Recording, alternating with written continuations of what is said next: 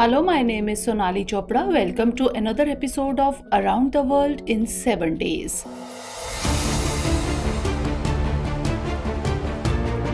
The world has kept an account of many good and bad dates, but there is a date which has forced the entire world to live under the shadow of danger to this day. That date is 16 July 1945. This is the same date on which America tested the first atomic bomb in the form of Trinity test. Since that day, the world has seen two horrific scenes of devastation caused by the atomic bomb. The first such devastation was seen on 6 August 1945. On this day, America attacked Hiroshima in Japan with an atomic bomb. After this, the second scene was seen on 9 August 1945. On this day, America dropped the atomic bomb on Nagasaki. Both these attacks were so dangerous that till date, Japan has not been able to recover from them.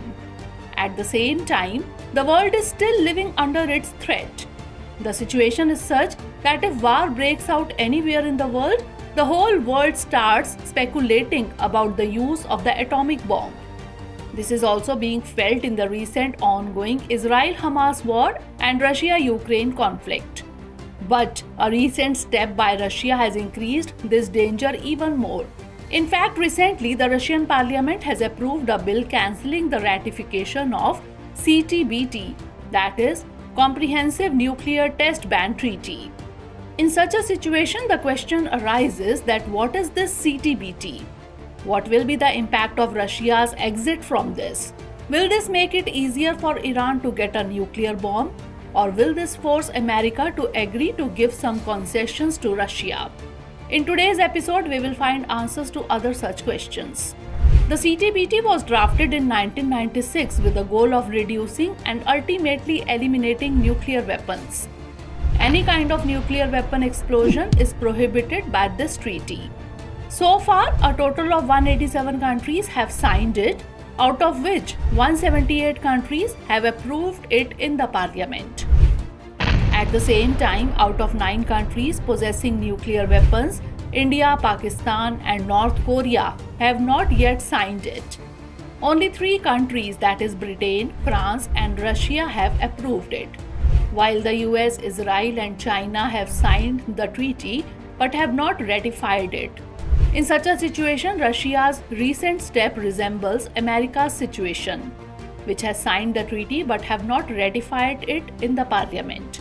This means that Russia is not coming out of the CTBT completely. However, Russia's withdrawal of approval means that it can now conduct nuclear tests. In such a situation, if Russia restarts nuclear tests, it will definitely nudge other countries to do the same. This will defeat the entire purpose of CTBT and start a new nuclear arms race. On the other hand, its effect will also be that it will increase the pressure on America to ratify CTBT.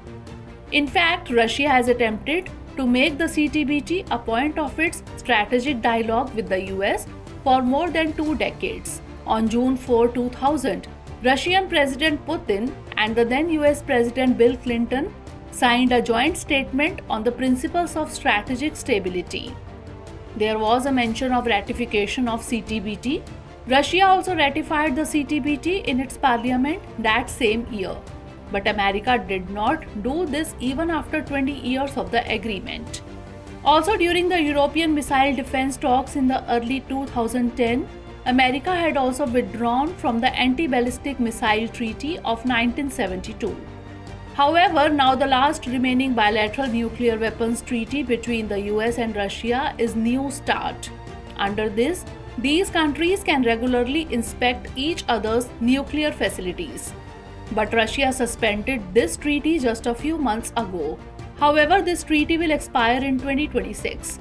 At a time when there is no nuclear agreement between the two countries, the US has recently conducted a nuclear test in Nevada. According to American media, it is 24 times more powerful than the bomb dropped on Hiroshima, Japan. However, prior to this test, the US had invited representatives of China and Russia to observe tests permitted under the CTBT to demonstrate that it was not violating the treaty. But in these circumstances, when the Russia-Ukraine conflict is in full swing and the war between Israel-Hamas is also going on, America's promotion of nuclear testing is certainly troubling. According to experts, this experiment was done only to put pressure on China to join CTBT. In fact, China is actively expanding its nuclear arsenal, about which America is concerned. But after the US test, Russia's concern has actually increased. This is why now Russia also wants to increase its nuclear testing program.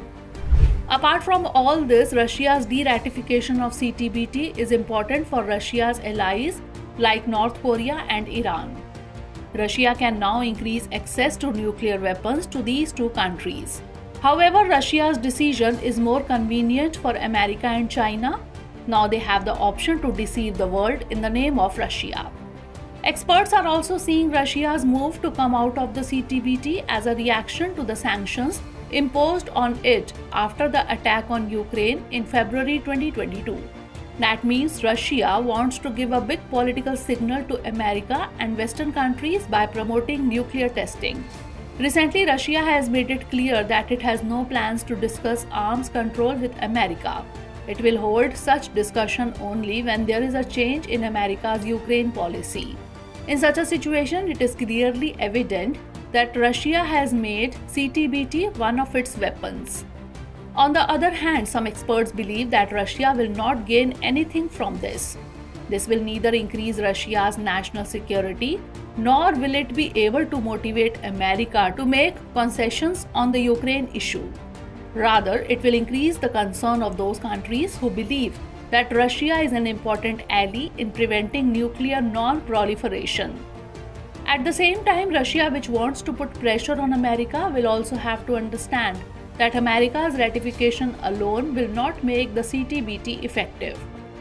A total of 44 nuclear technology possessing states will have to ratify it, which also includes countries like Egypt, Israel, Iran, China, India, North Korea and Pakistan. Also, with the increasing influence of technology, CTBT is no longer very effective.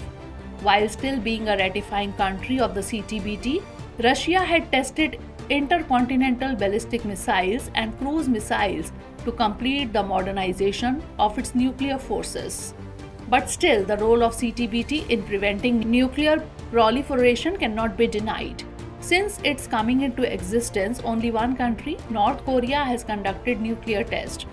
That is, this treaty puts moral pressure on the member countries, due to which they are restrained to some extent from conducting nuclear tests. In such a situation, Russia's exit from CTBT has certainly put an unwanted pressure on the global scenario. So that's all in today's episode. See you in the next episode. But before that, let's note down a question based on today's story.